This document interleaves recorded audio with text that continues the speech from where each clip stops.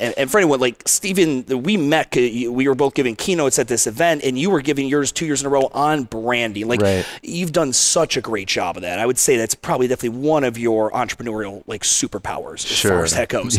So you kind of had your own brand, but it was like CrossFit, this constantly varied functional movements, this barbell thing. That's what your people like. So it's like, well, why do it? Like, for you to pay $3,000 a year is no skin off your back. But it's like COVID. You're in the PNW, a little bit more progressive. The whole Glassman thing pissed people off pretty significantly in your gym especially. Could we say that COVID was probably one of the better things that happened to your business model? Yeah, there's no doubt about it. It's been the worst thing that's happened to us, but the best thing that's happened to us. For us, we've always sort of embraced this ideology that, you know, crisis can be a good thing because it forces you to do the unthinkable. And it's the unthinkable that can take you to a whole new level of performance, to much greener pastures than what you ever thought possible. You know, there's so many different examples that we can draw from. For most gyms that got hit with COVID, I mean, it was devastating for all of us, but, you know, I think that a lot of people just said, we're just going to close and we'll reopen when we can reopen. But we viewed it as an opportunity rather than to, you know, sort of get down in the dumps and panic and stuff like that. We got to work on how we can create a better experience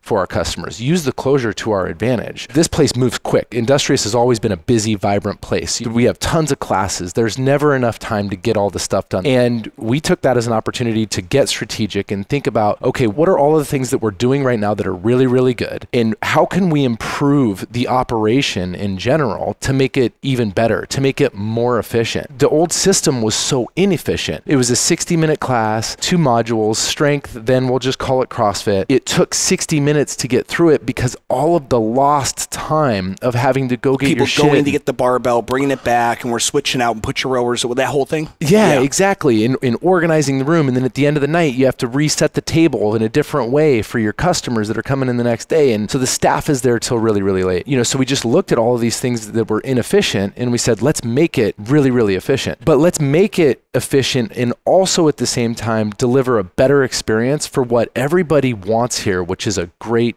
group class experience in something that's consistent every day that they can rely on.